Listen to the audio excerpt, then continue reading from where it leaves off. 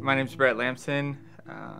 Born and raised out here in Santa Clarita, and I've been married about 4 years. I have a 1.5-year-old daughter, Camila, and we actually got the news recently. We have another baby on the way, so very grateful for that.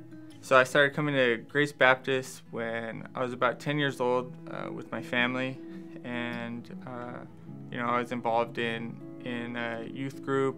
After high school and throughout my 20s, I actually fell away a lot.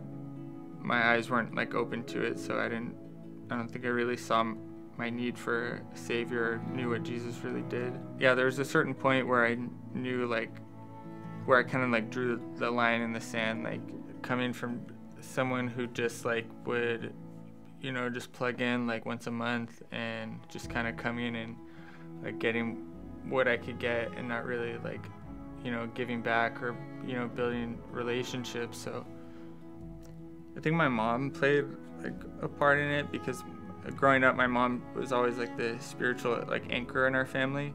It's been really great for our relationship. She's of course very happy that one of her kids is saved and loves Jesus, and it's been a great bonding for us, because that's something we discuss a lot. We'll share sermons with each other, or talk about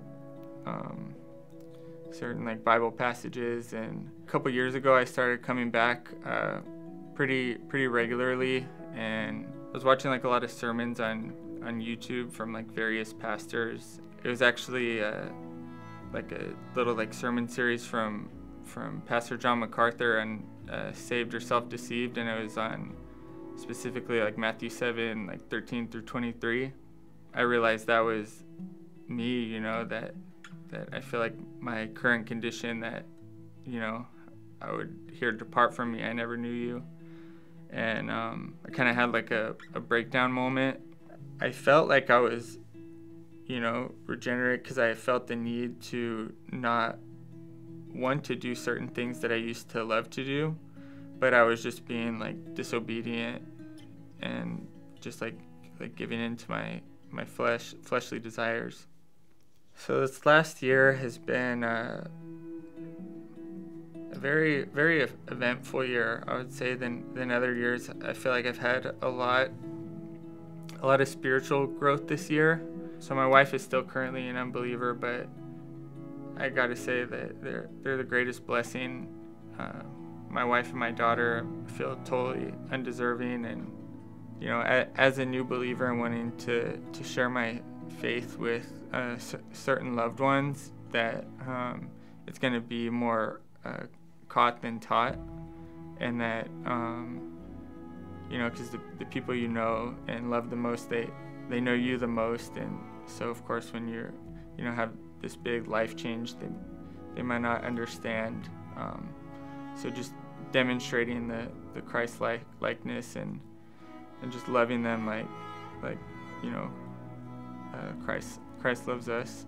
After a service, I went and found Pastor Aaron Miller, and I reached out to him and just kind of told him what I was going through, and I knew that I wanted to get plugged in with Grace more. So he actually plugged me in with the ABF small group, and then soon after I started going to a men's Bible study, and it was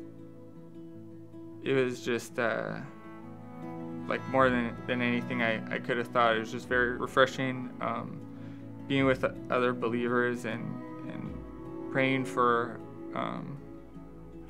my fellow brothers and sisters, and being prayed for, because that was something I never really experienced before in my Christian life.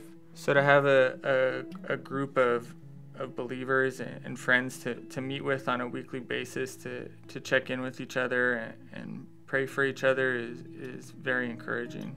So to encourage the Grace family this morning, I would just say how important it is to get plugged in with a small group or a Bible study, and to be with the church body and have people that you can pray with and be prayed for, and you never know how you might be able to encourage someone or vice versa.